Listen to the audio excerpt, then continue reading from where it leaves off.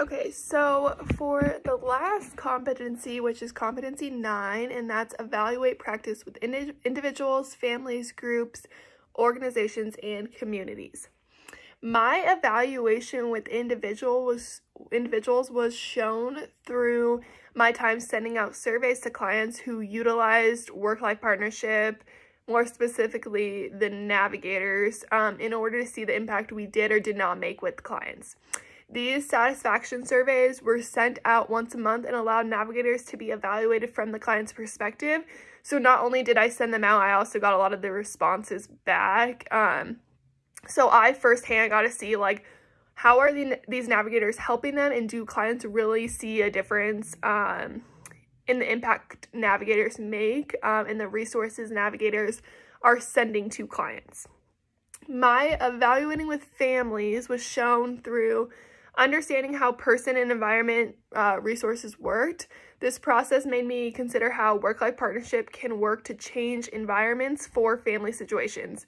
So this occurred in the organization by navigators finding safe housing for families when needed, which occurred pretty often, and I got a lot of knowledge around the person and environment situation and how resources can play into that through the navigators sharing those stories.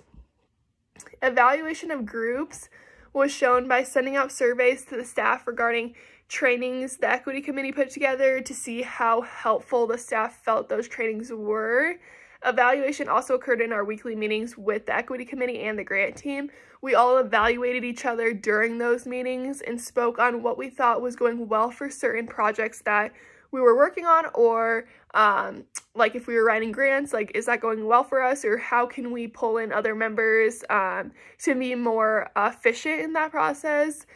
And then we would also just kind of speak on how can each of us do better going forward. Evaluation of organizations was me just recognizing how work-life operates on a micro and macro scale, and how the uses of other organizations make that possible. So we were able to work on a micro level because of the work that the navigators do with the one-on-one with clients, but there was a lot of work, there's a lot of macro work as well that a lot of people don't see, and our work with EOC and other organizations really make that macro work possible.